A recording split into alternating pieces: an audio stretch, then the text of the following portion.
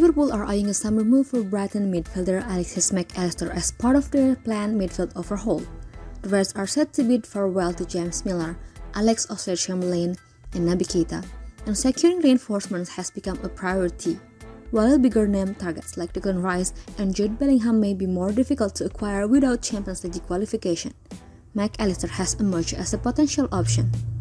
Reports from Argentina suggest that the deal has been agreed upon for Mac Allister to join Liverpool in a £60 million transfer. Talks are reportedly ongoing, with discussions of a potential £100,000 per week contract. While Brighton CEO Paul Barber did not confirm any developments, he expressed his desire to keep Mac Allister at the club, stating that he wants the midfielder to be at Brighton next season. Mac Allister's stock has risen significantly over the past 18 months, with his impressive performances for Argentina in their World Cup triumph drawing attention. Brighton's successful season has also attracted interest in their players, with Liverpool also linked to Moises Caicedo.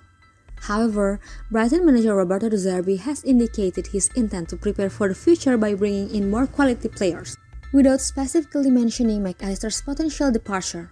While Liverpool's pursuit of Mac Allister suggests their determination to strengthen their midfield, the deal is yet to be officially confirmed. The Reds face competition from other clubs in England and around Europe, but if the transfer goes through, it could be a significant addition to Liverpool's squad as they seek to bounce back from a challenging season.